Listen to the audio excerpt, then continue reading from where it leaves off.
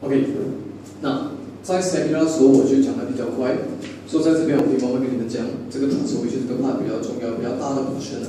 OK， 那这 transformation 对不对 ？OK，of course， 我现在只是给你一个 explanation，no question， 等下我才进入，所以我会分成3个 part。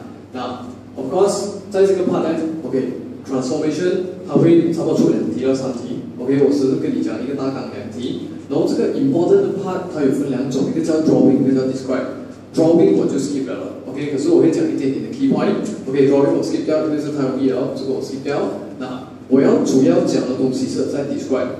那我先给你一个大纲，一个 transformation 的怎样跑了 ，OK 呢？所以首先 transformation 有分成1种、2种、3种跟4种。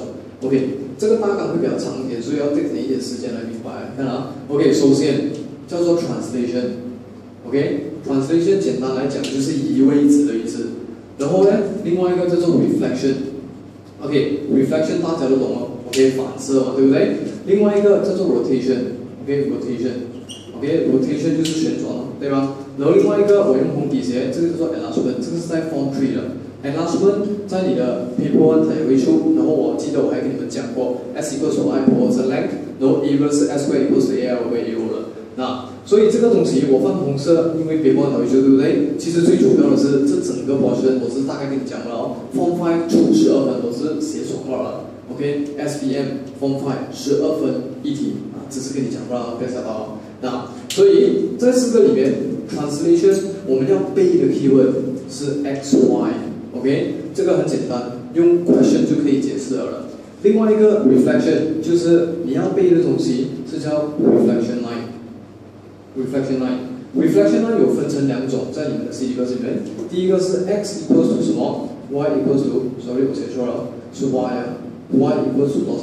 那然后另外一个就是你的 rotation。rotation 我要你们背的是它的 initial， 就是用这个来背 d、a 跟 r。所谓的 d 大家都懂，叫做 direction。A 叫做 angle，R 叫做 rotation point， 所以 direction 有什么种类？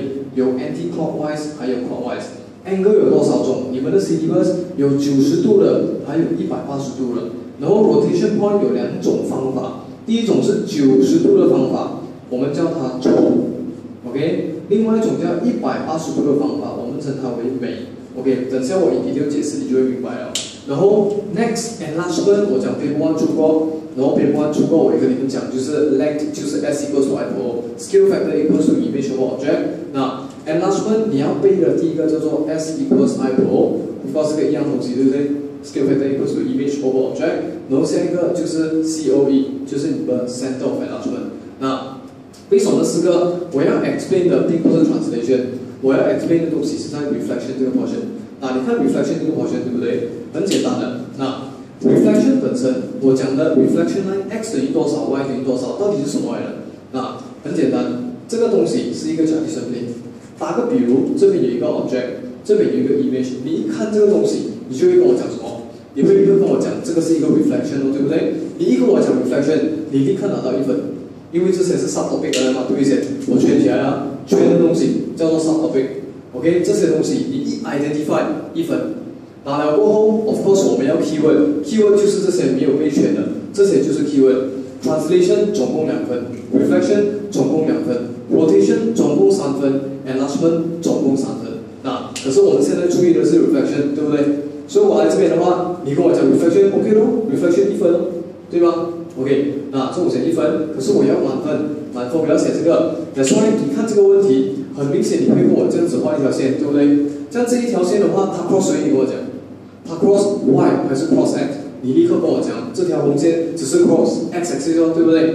这样如果它 cross x axis 的话，你就立刻跟我讲什么 ？x 等于一个号码。如果这个是1，你就跟我讲 x 等于1，听到没有 ？OK， 这个就是 reflection。那所以这个很简单，我擦掉啊。OK， 然后现在我想解释的东西就是在于这个东西叫做 rotation 啊，你看 rotation 啊 ，OK， 很简单的 rotation anti-clockwise、clockwise 所有的懂吗？对不对？90度、180度是比较麻烦的地方。然后 rotation point 90跟180到底是什么 ？OK， 我先解释先。那你看啊，我现在画一个东西，这样子 ，OK， 这个叫做 fan theory。那以一个 fan theory 的角度来看，你看啊，这是叫 fan theory。那 fan theory， 我首先 assume origin 为我的 center of rotation 就是 rotation point， 我这样子画一个 figure， 这边有2个 unit， 这边有1个 unit，OK， 如果我转90度的话，这一条红色的线，你转90度，它是不是会过来这边，对吗？它过来这边了过后，我再问你一个问题，请问这个黑线，如果你转90度，是不是过来这边？这样如果我把这个 connect 这边，你会发现到这边是90度旋转吗？然后这个方向是什么？就是叫做 clockwise， 对不对？它的 center of attachment 就是你的 origin， 你有看到这样子我就拿到3个 point 有没有 ？OK，of course， 如果你再继续的话，它又再多一个90 clockwise， 又在 origin 那边转，对不对？然后你的答案就变成什么？你的答案就变成这个红线，它又过来这边的红线，然后你的另外一个黑线就会过来这边的黑线，所以它就变成 sorry 应该是这边了，它本来这边就过来这边的，所以你就画，对不对？然后另外一个 of course， 如果你再继续的话，它又多一个90，又在一个 clockwise， 然后又在 under origin， 然后你看这个红线就会过来这边，对不对？然后刚才所来到的这个黑线就过来这边了，所以你再画一条线，你会发现到 object 变成 image number 1， 变成 image number 2， 变成 image number 3。所以简单来讲的话，如果我问你 object 如果去到 image number 1， 我们称它为什么？90度 clockwise origin， 对不对？如果我讲 object 去到 image number 2， 你们称它为什么？自己看一下，90又在90，所以这边去到 image number 2， 我们称它为180度，什么 wise？clockwise anti-clockwise 都可以，对不对？你这边转这边转都一样的嘛。所以简单来讲，从 object 到 image number 2是180度，简单一点 ，clockwise about origin。OK， 这个是用 fan theory 的方法来解释我的 rotation。那只是问题是有些时候问题来到一个东西叫做怎样找 rotation point。OK，rotation point 那个我等下再慢慢跟你讲。OK。